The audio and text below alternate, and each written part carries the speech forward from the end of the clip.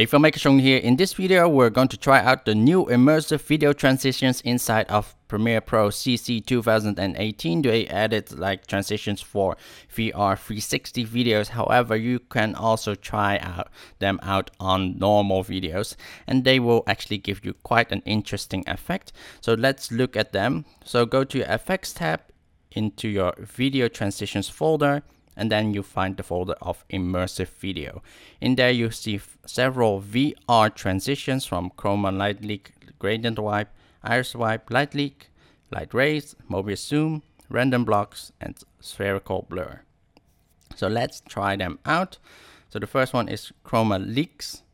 This adds a light leak kind of effect, or like a light ray. However, because they are actually quite heavy transitions, you want to set your preview on 1/4. Even with my fastest computer, my Imac, I'm getting actually quite difficulty trying to play them in real time in full, because they are actually built for 360 videos, so they are trying to generate a lot of things.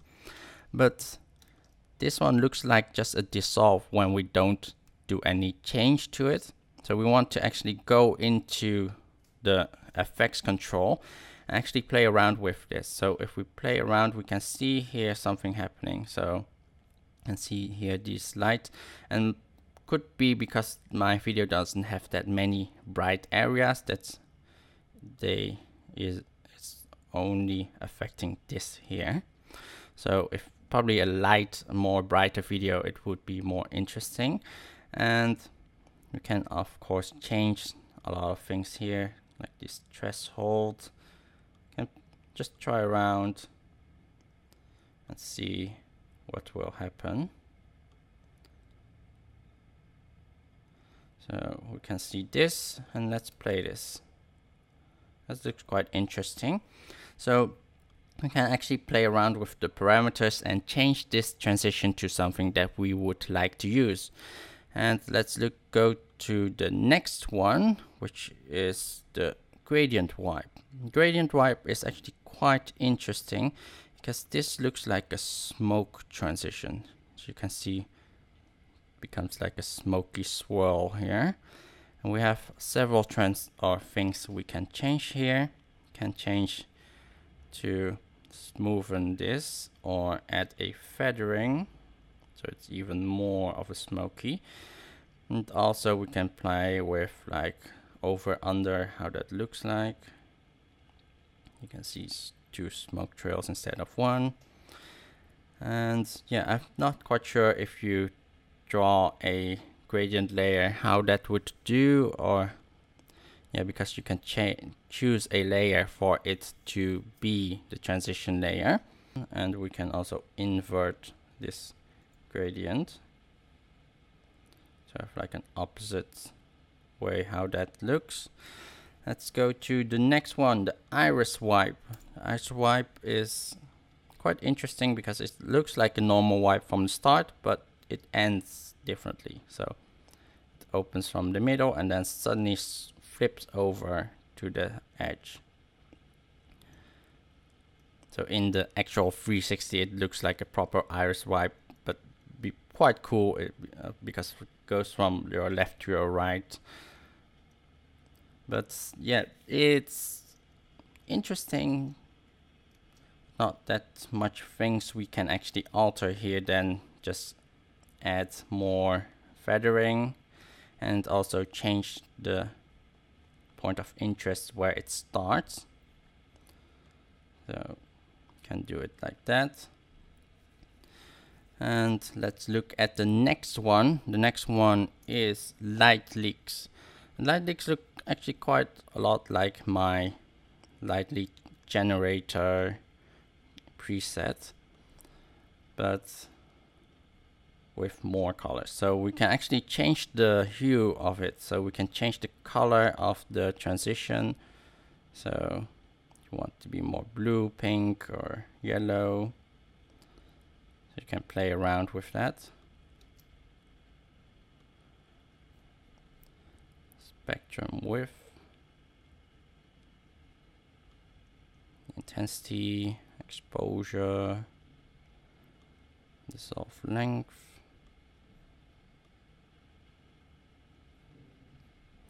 So all kinds of things we can play around here. So let's go to the VR light rays. Okay, adding the VR light rays. So VR light rays, personally for me, this is kind of an odd transition. It's like a magic orb going on here, and it might be interesting actually using this orb as something else. However, because this is a VR effect, a lot of things it's kind of hard to understand, because if you move it around, it won't move around as you would expect. So if we change the starting point, it's kind of like oddly how it moves around. So you can't really expect it to move in the way that you think. Moving up and down and left and right, it doesn't move left and right as you think it would.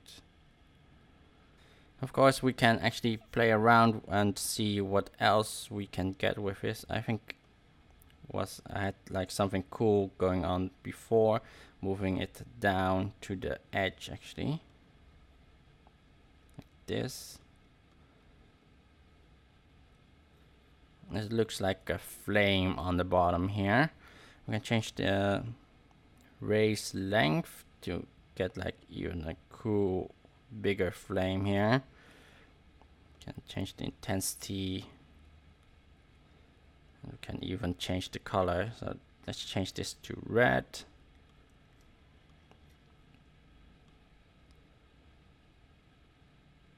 We need to turn on this tint. It becomes red. So this is a quite interesting fiery transition. So we make this a little bit longer.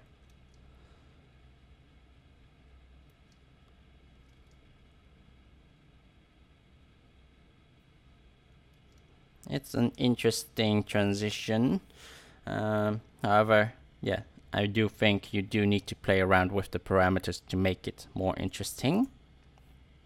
Now to the Mobius zoom, and let's see how that looks. So it's quite interesting. However, personally for me, it looks kind of cheapish of a transition. However, we can also, of course, change the parameters here. Can change the zoom in and out level, so how much it zooms in and out. That makes actually quite interesting. Let's see how that looks like if that's on 0.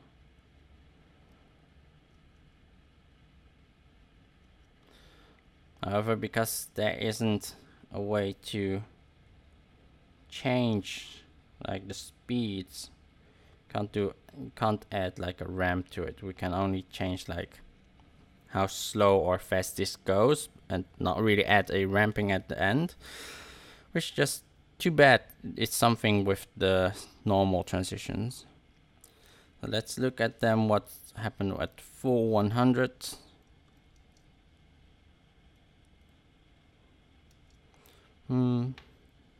Makes it look cheap. We can change the point of interest, so we can actually move it left and right, up and down. Oh, that looks weird. Not quite sure when I would use this, but yeah, it's of course a new transition, so you guys, if you find it interesting, it'd be cool to see it inside a video how that would be used. Let's go to the next one, the random blocks. So this is just a block transition. Not really much special though. This is really cheapish looking transition. You can of course change the random seeds, so it's more random, and change the blocks to be like more weird shaped. Yeah, this is not really a transition I really recommend. It just always looks cheap. So let's look at the last one, the spherical blur. This I think will be quite interesting. So this transition looks actually also quite interesting. So it's spinning around, but it's not really center spin because there's also sideways, there's something spinning. So let's look at what we can change here. So we can actually, let's try out this over under there.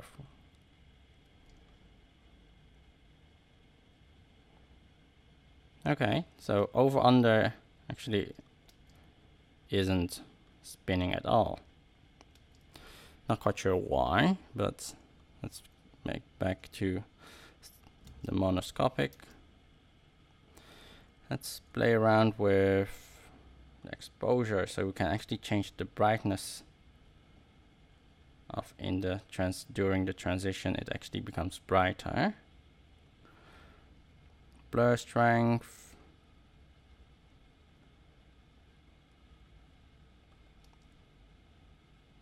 So it's more blurry.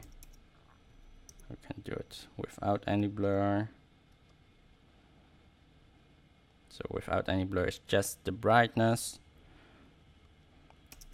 Add a little bit of blur. And we can actually add a rotation here. So add like a 1 time. And here also a 1 times rotation. So you can see it spins like twice before it actually, or spins an entire circle. Actually, it spins twice.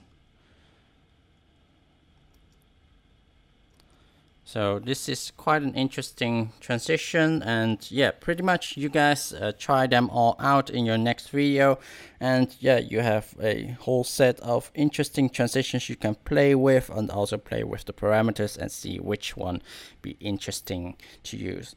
So I hope you guys find this video quite interesting, and please give me a thumbs up if you want to see more upcoming videos. And if you are new to this channel, please hit that subscribe button here below, and also make sure to hit that bell icon so you're always updated when I post a new video. See you guys next time. Bye bye.